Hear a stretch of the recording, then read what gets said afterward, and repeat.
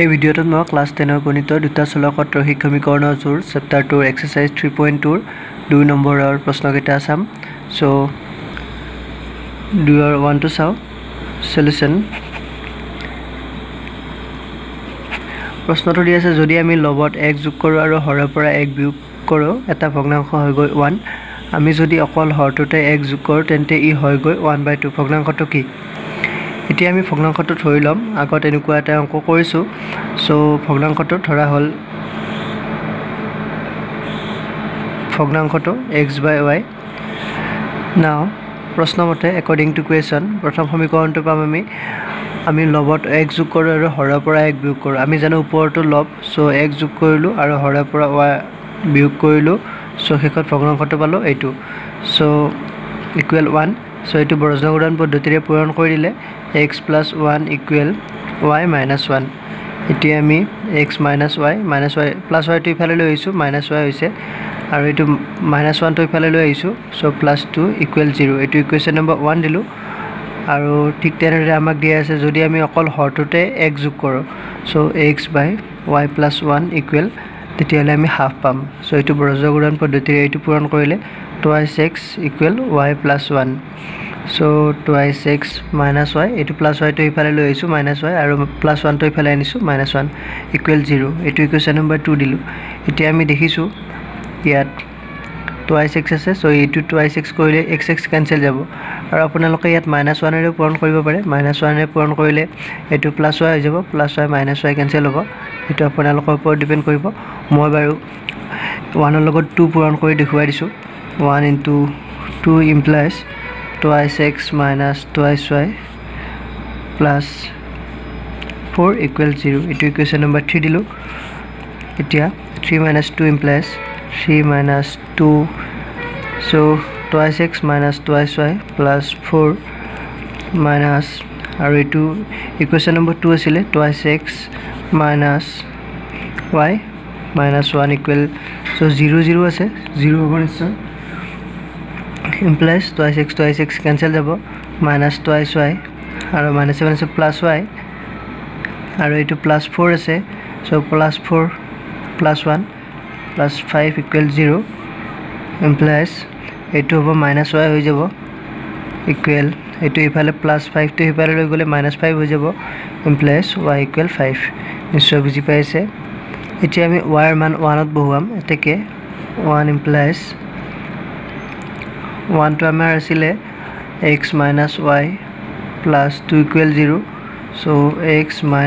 5 plus 2 = 0 implies x equal -5 plus 2 -3 এইফালে লৈ আহিলে +3 হৈ যাব এতিয়া x ৰ মান 3 পালো এতেকে নিৰ্ণয় ভগ্নাংশটো আমি ভগ্নাংশটো ধৰি লৈছিলো x/y so নিৰ্ণয় ভগ্নাংশটো x means 3 পালো আমি আৰু y means 5 পালো so 3/5 আমি এটো অপনয়ন পদ্ধতিৰে কৰিছো আৰু গোটেইকেইটা যিকিটা আছে 2 নম্বৰত হেকিটা গোটেইকেইটা অপনয়ন পদ্ধতিৰে কৰিম কাৰণ আমি অপনয়ন পদ্ধতিৰে কৰিবলৈ দিছে নিশ্চয় বুজি পাইছে এতিয়া 2 নম্বৰ প্ৰশ্নটো চাও 2 নম্বৰ সলিউশন প্ৰশ্নটো দি আছে 5 বছৰ আগতে নুৰিৰ বয়স সুনুৰ 3 গুণ আছিল 10 বছৰ পিছত নুৰি সুনুৰ 2 গুণ ডাঙৰ হ'ব নুৰি আৰু সুনুৰ বয়স উলিওৱা so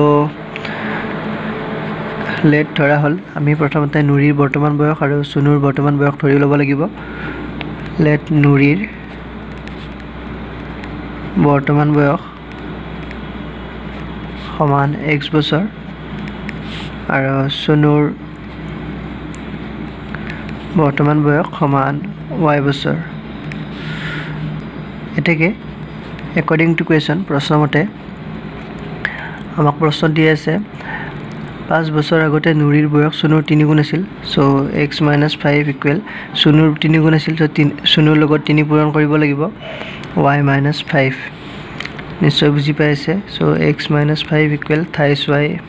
- 15 implies x - 23y plus -15 আছিল ইফালে লৈ আহিলে +15 হৈ যাব সো 10 = 0 এটো ইকুৱেশ্যন নম্বৰ 1 দিলো আৰু আমাক দ্বিতীয়টো দিয়া আছিল 10 বছৰ পিছত নুৰিৰ সুনুৰ দুগুণ হ'ব x plus 10 equal to y 2 into y plus 10 কাৰণ আমাক দিয়া আছে 10 বছৰ পিছত নুৰি সুনুৰ দুগুণ হ'ব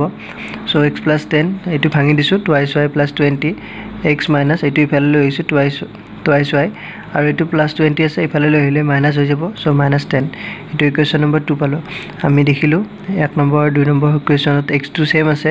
so এই দুটা যদি আমি বিয়োগ কৰি দিও তেতিয়ালে আমি এনসারটো পাই যাম এটাকে 2 minus 1 implies x minus twice y minus 10 minus x minus thrice y plus 10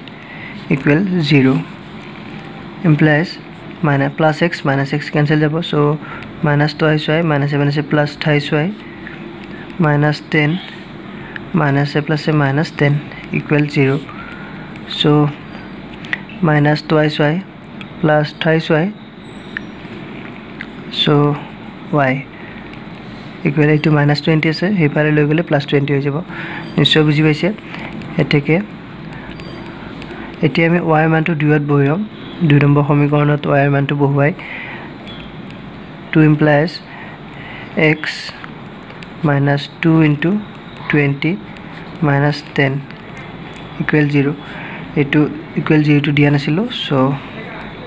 implies x equal minus 2 into 20 40 minus 10 so minus 50 এফালে লৈ আহিলে plus 50 হৈ যাব এটাকে নুৰিৰ বৰ্তমান বয়স সমান 50 বছৰ আৰু সুনুৰ বৰ্তমান বয়স সমান 20 বছৰ আজি ভিডিওটো দেখিনে যদি ভিডিওটো ভাল লাগিছে লাইক কৰিব কমেন্ট কৰিব শেয়াৰ কৰিব আৰু সাবস্ক্ৰাইব কৰিব থ্যাংক ইউ